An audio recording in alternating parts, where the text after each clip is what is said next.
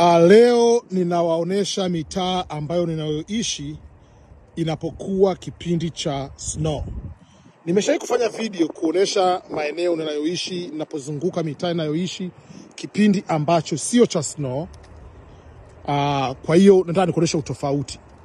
Snow imetokea kuanzia usiku wa saa 5 sijui usiku, kuanzia leo saa 4 usiku mpaka asubuhi imekuwa inadondoka kama kawaida. Lakini sasa hivi imesha stop, itakuja tena baadaye kidogo.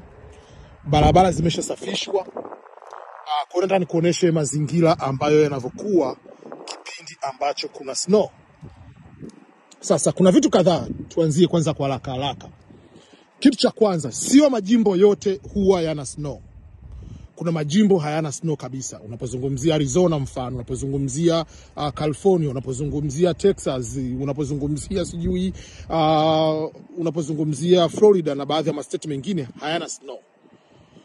Kwa hiyo Marekani ni nchi ambayo ni kubwa mno ni kama vile bara lingine, japo tunasema ni nchi. Kumbuka kila state ina ukubwa wake.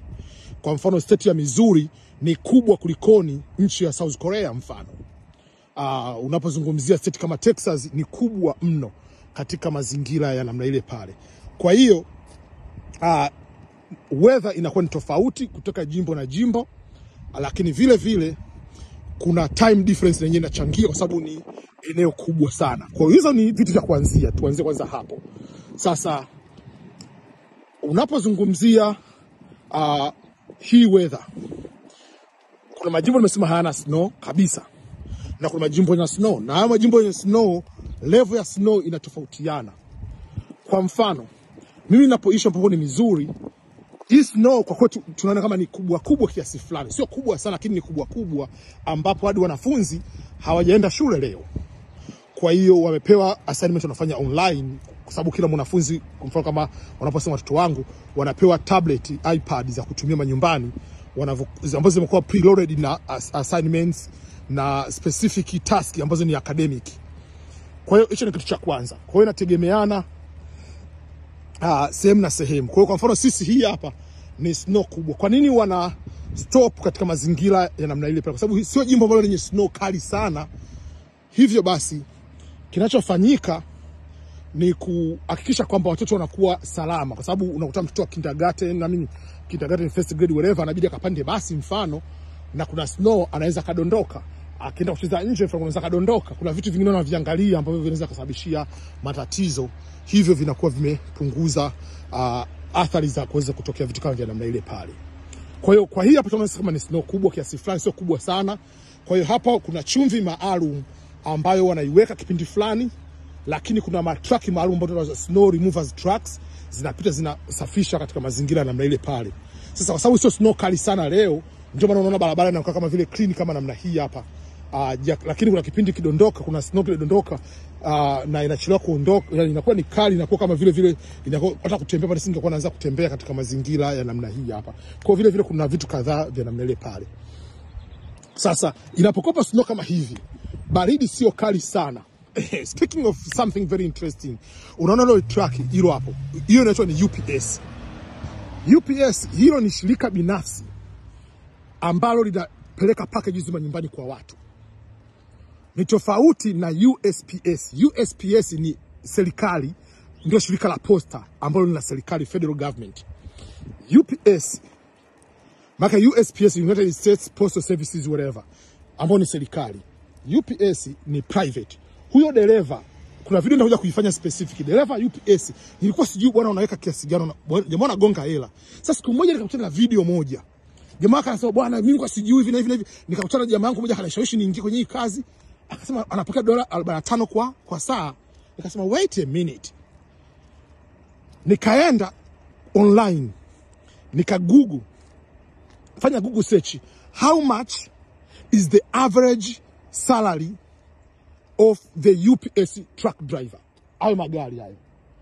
Kumbuka unahitaji kuwa tuna high school na unachukua leseni yao na kuanza kufanya training na kuanza kuendesha kama kawaida. Huyo jamaa national average ni $41 kwa saa. Sasa piga mahesabu, huyo mtu Akipiga hiyo kazi, hiyo ni sana kuwa nesi katika state nyingi. State ambazo kubwa sana, $40 ni mshahara wa nesi. Kwa kipindi fulani ndio maana tunabidi tuangalie, tujifunze haya mambo. Sio lazima kila wakati uende uje Marekani, ngoja niende kuwa nesi, niwe daktari, sijui kuwa nani. Kuna mtu mwingine anakuja tu anaendesha truck hilo hapo. Sasa kama anafanya kazi, tuseme kama anafanya kazi kila siku. Kumbuka majamaa wanakuwa na vile vile na overtime. Unaona?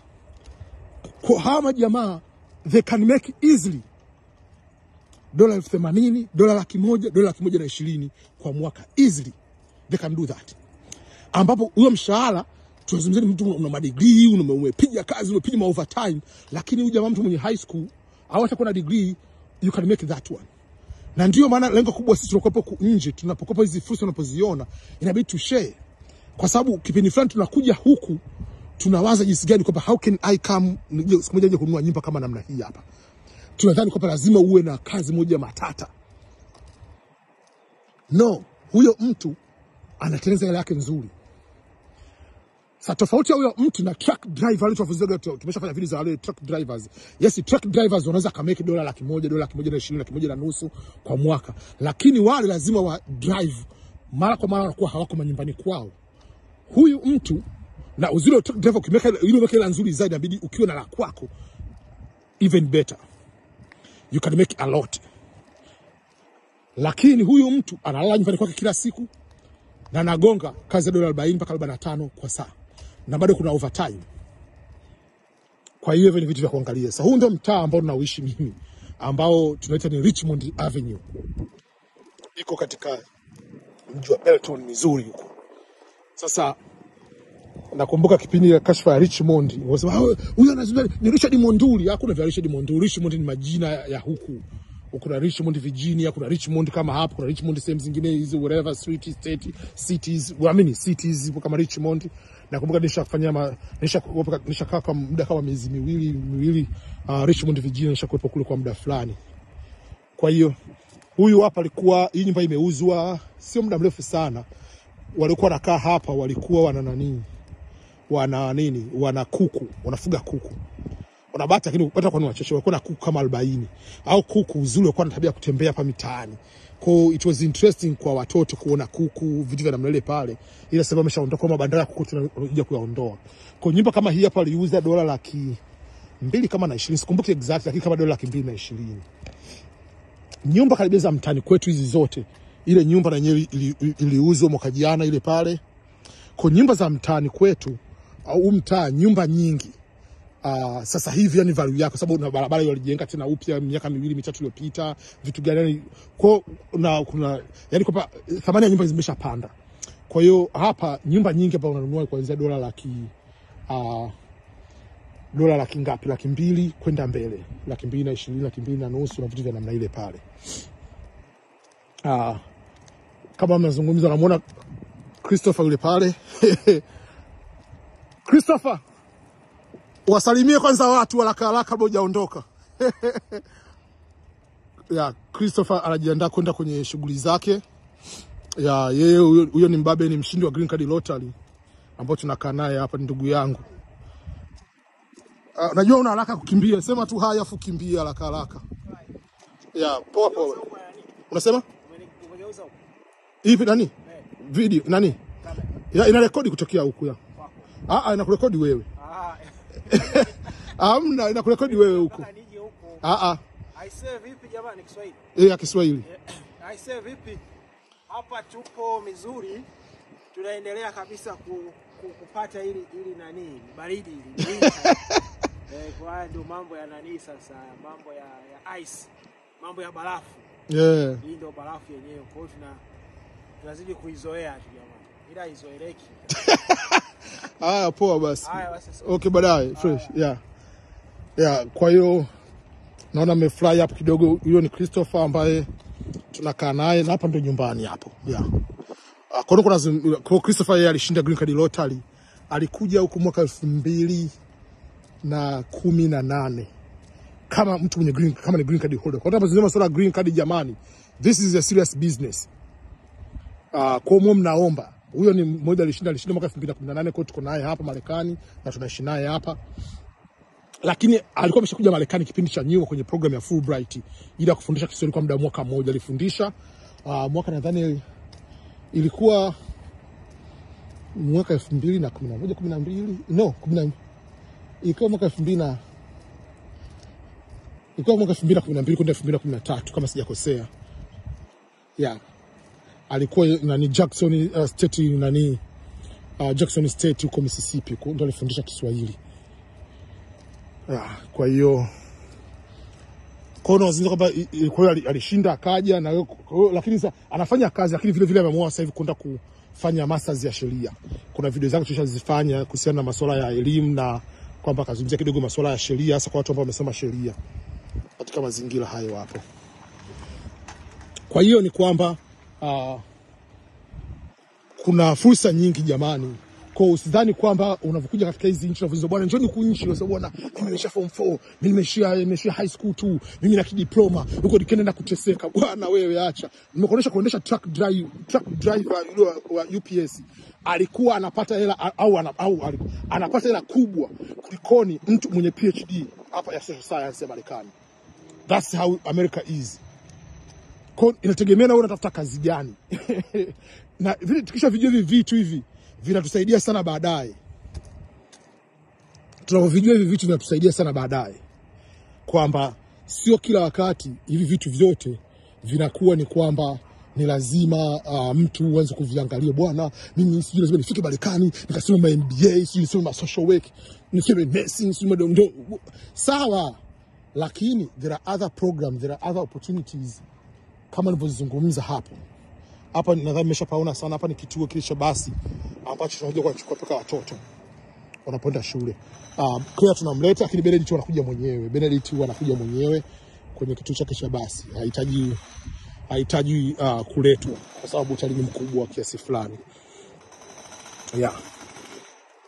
Speaking of Benedict, mwezi wa pili tarehe 10 ndio birthday yake. Anatimiza miaka mingapi? 12. Kweli tunazidi kukuza yuko darasa la 6 la hapa, ambao technically kama darasa la 7 la Tanzania. Kwa sababu ni kwamba hapo unaanza ile mwaka wa kwanza ni kindergarten full year. Kwa hiyo ukichukua yani kwamba yes ni darasa la 6 6th grade, lakini ni kwamba amekuwa darasani kwa muda wa miaka 7, yani kwamba tayari huu ni mwaka wa 7 wa shule. Kwa unakuta kama hiyo nyumba hiyo hapo, huyo mtu anafanya ile heavy renovation, possible unaweza kutaka kujiuza vitu vya pale. Kwa hii state sio kwamba ina snow sana katika mazingira namna ile pale, lakini nyumba huwa zinaonekana vizuri kama hivyo. Ukiona hivyo unaona bwana hapo snow imekaa nzuri. La yake uwe ndani unakunywa zako chai, kwa hiyo tunakunywa chai, mimi sinywi kahawa. Kwa hiyo unakunywa kahawa, wenyewe una enjoy kahawa zao kama kawaida, kitu kama cha namna ile pale. Kwa hiyo hii neighborhood tukifika hapo mbele kidogo, ule mtaa mbeleni kidogo pale, nyumba karibia jiki zile za kule zote ni mpya. Kwa hiyo sijatembelea kwa muda mrefu. Kwa hiyo hiyo ni mitaa ambayo ni nyumba mpya katika mazingira unayoyaona. Okay jamani. Kwa ndio hivyo mitaa tunayoishi ndio hii. Kwa hiyo ukija inategemeana. Ukienda majimbo ambayo karibu na Canada, yani the closer you go up north, unavyoenda majimbo ambayo karibu na mpaka Canada, ndio yanazidi baridi kuwa kali. Kama Minnesota, Montana, North Dakota, South Dakota, Wyoming, sijui madde gani huko unavyoenda huko Vermont, unavyoenda kule sijui Maine, unavyokwenda huko Massachusetts, Boston, uko wapi? Bado kuna mziki mkubwa huko tofauti na sisi. Kwa sisi hii ni snow kama ya 3 tu au ya 4 tangu season ya tangu winter ianze. Kuna zingine kwenye snow ni kama vile tu ni kitu cha kawaida, ni kitu cha kawaida. Sisi hii tunasema mpaka watu mbaki shule, waende shule wanakuepo from home. Lakini you see the difference. Okay.